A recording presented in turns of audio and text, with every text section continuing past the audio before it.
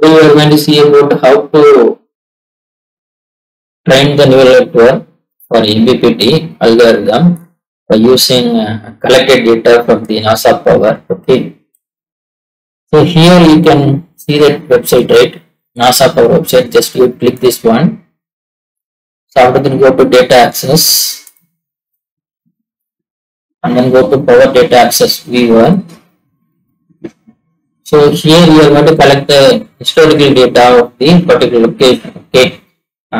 Here we are going to collect the irradiation and the temperature for the particular location. So after collecting the data for that means historical data for last 3 months or 4 months. So by using that data we are going to train the neural network. So that neural network can be used for implementing MPPT in the solar PV system in order to get the maximum power from the PV panel. So in order to train the neural network, so we need the data, historical data. So for that, so I'm going location Chennai. Okay. So I'm going to click this point, right? So here you can see that we are going to longitude and latitude, right? And then I'm going to select the month, right? So here I'm going to select the month is Jan 1st 2021 and we can select the month, okay, whatever may be. So I selected for 6 months, right? And then I'm going to export the data in the CSV format, and here I'm going to use irradiation, all space surface orbit downward irradiation, and then I'm going to use temperature. Okay, and then I'm going to submit the button. Okay, click the submit button. So here we will get the data. Okay,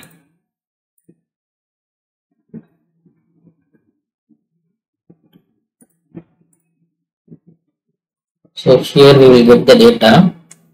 So here you can see that we will get the data of that irradiation and temperature for 6 months. Okay, so this data going to be used for train the neural network. So already we collect the data. That means so this is already collected data. So this irradiation temperature. So I'm going to copy this one.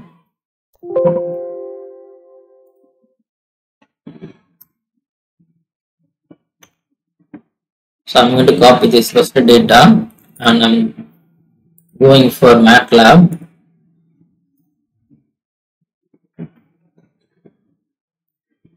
So here I'm going to create the new variable and then paste the data here. So this is nothing but irradiation.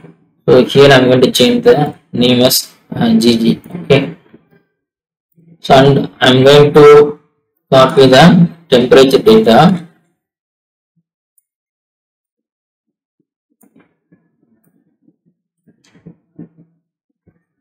So I'm going to copy the temperature data.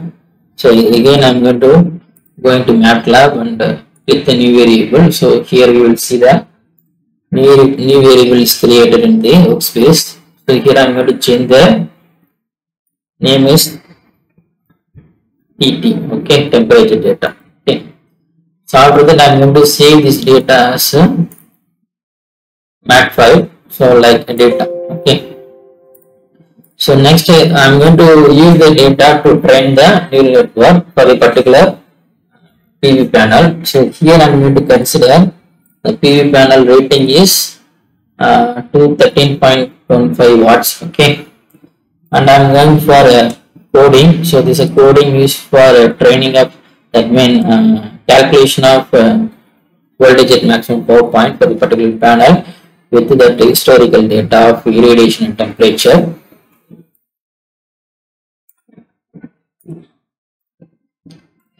Once again, yeah. So here you need to fill the detail, that means short circuit current and current at maximum power point. Here you can see the open circuit voltage at maximum power point, alpha, beta, and GS and DS nothing but the standard irradiation temperature. Okay, and then you have to take the detail from here, right?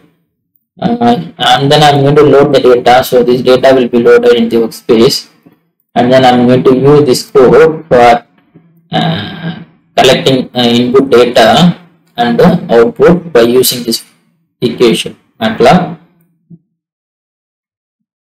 equation. Okay, so now I'm going to simulate this model.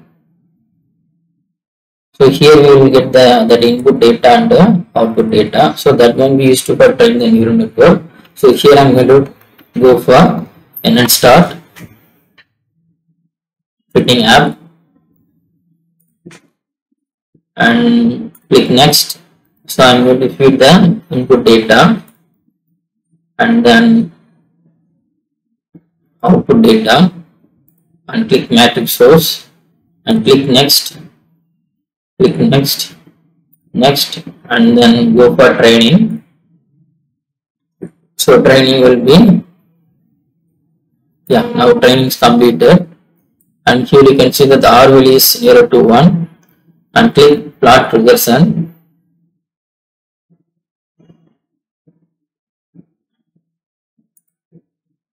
So here you can see that the R value which is equal to 1 for all training, testing and validation and all things. Okay, so that means the training is done perfectly. Okay, go to next and go to next and click simulink diagram, because I'm going to use this neural network in the simulink. So I'm going to click simulink diagram here, and then I'm going to use this neural network, the simulink model. Okay, so next I'm going to, so this is a model already we created for that MPPT, neural network MPPT for solar PV system. So this is solar PV panel to 13.15 watts PV panel. It receiving two inputs, right? Irradiation temperature, and then is connected to the load via boost converter. So this is load, and then here we are using neural network MPPT. So here we are measuring the PV panel detail, and then by using bus selector I'm going to select only PV voltage and current, and the PV voltage is going to be processed by a neural network MPPT. So once I'm going to click this one, so this is a model created for neural network MPPT. So here I'm going to delete this one. I'm going to take the our trained neural network, right? So it is same two inputs. One is irradiation temperature. So it is taken from here, right? Irradiation temperature, right? The output of neural network is the voltage maximum power point. So this voltage and this neural network output can be compared here, and then here voltage going to be processed by PA controller. So it will be generated duty cycle for that pendulum generator, right? So the duty cycle processed by a pendulum generator and is given to IGBT in order to extract the maximum power from the PV panel.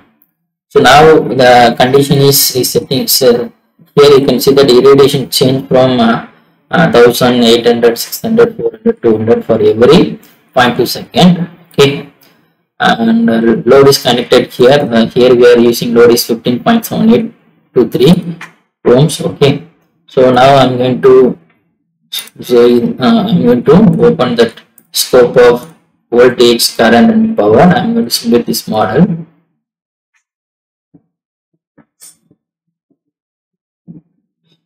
Here you can see that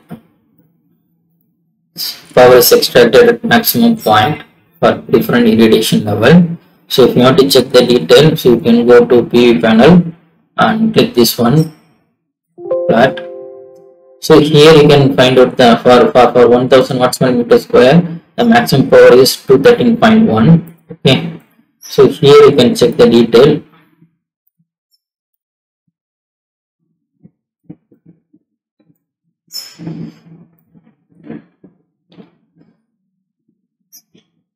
So now you can see that the power is here as around 212.8. Okay, actually it is having 213.1, but we are expecting maximum power around 212.8. For 800 watts per meter square, the maximum power is around 171.8. So here you can see that So here we are extracting the power is around 171.7. Okay. For 600 watts per meter square, the power is around 129.5. So here we are extracting the maximum power around is 129.4 watts. Okay. For 400 is 86.26. So here we are extracting my power is around 86.21. And for 200 the maximum power is 42.46. So here you can see that we are extracting around 39.32 watts. Okay. So from that we can tell that trained neural network will effectively extract the maximum power from the PV panel for the change in irradiation condition. So and also I'm going to test the model with the change in load condition. So for that I'm going to change the irradiation to 1000 watts, and then I'm going to connect these different loads. Okay. So here I'm going to connect different loads. So every 0.3 second each load going to be connected in this system. So here I'm going to change the load from 13 ohms to 15.7823, and then I'm going to change to 17, right? So here I'm going to simulate the model again, and I'm going to check the results.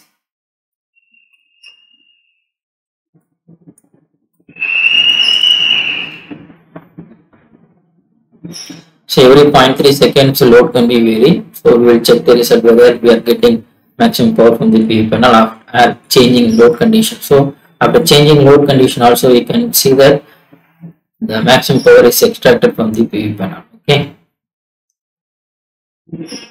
So for changing load condition also the system worked well.